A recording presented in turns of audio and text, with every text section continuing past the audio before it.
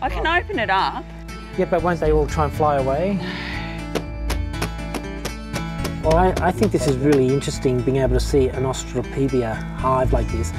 Like, most people are never going to see a hive like that's this. right. And I mean, I use this just for teaching. Now, you do workshops, don't you? If someone wanted to find one of your workshops and they were in Sydney, would they just Google Bees business? Bees business? Anyone who's interested in solitary bees or in Austroplebeia or Tetragonula for that matter, should look up Bees business and attend one of your seminars. That'd be good. Yeah. Well, they're actually going to see what I'm seeing now, a unique and at the moment, unfortunately, a very rare sight. Yeah. Do you want to describe what Sure. potentially we're looking at? This is the brood, and unlike Tetragonula, they don't make a spiral comb.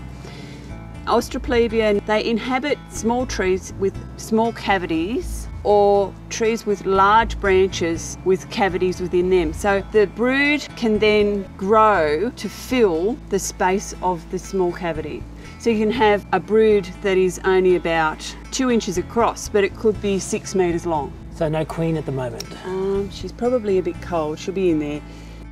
Is that waiting for an egg? Yeah, they're waiting, they're prepared so that they'll provision those. They have to call the queen over and say, come on, we've prepared this, and then she'll taste the provisions, and that's part of her diet. She actually eats some of the provisions, and then they'll taunt her many times, and then she'll eventually lay an egg, and then they'll seal that up. And it's just done one at a time. There's the queen. Okay, here we have, over here. Where my finger is. She might come up. She's on your left-hand side, Howard. Yeah. She's probably wondering why it's so cold suddenly. She's burrowing down. Here she's coming out again. Here she comes. Oh, she's the big one. The big fat one. Just see, it's behind, probably behind. Here. No, she's at the back. Yeah. Yeah. Yeah. How many bees are in here? It doesn't look like there's that many. There would probably be only maybe 2,000 or 3,000. It looks really as if there's not many there. But they're all hiding inside. They'll all be right inside. Is this a small hive, or they just don't have? This is a small colony, yeah. Is it going to be a big colony, or is it? If I took it up to Queensland, it'd fill that up, and the brood would probably get to twice as big, and it would fill it up with stores. But because it's in the Sydney region, they don't get to forage as many hours. Warmth of the day is shorter, and they also don't get to forage all year round.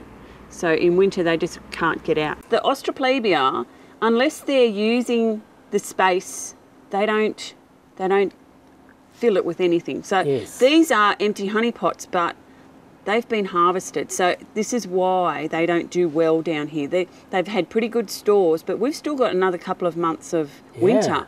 And these are empty, and I've actually lost a few colonies through starvation. But they always have so much pollen. They're a little bit crazy that way.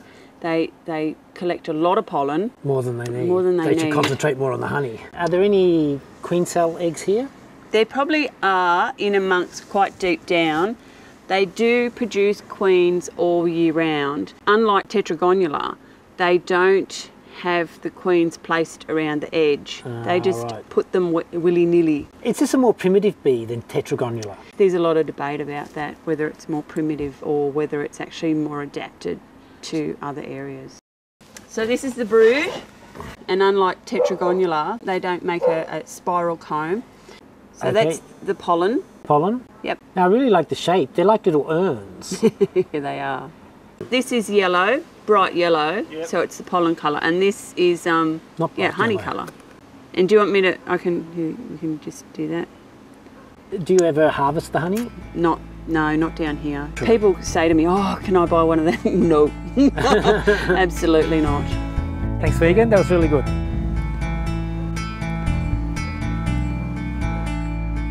Well, that's it for this month's Envirotube. I am a bee tragic, and there's nothing better for me than talking about bees with someone like Megan. Now, Megan runs this business, Bees Business. If you're interested in solitary bees, in Austroplebeia, or just bees, look her up and maybe attend one of her seminars. I know you'll enjoy it. That's it for Envirotube. Look forward to seeing you soon.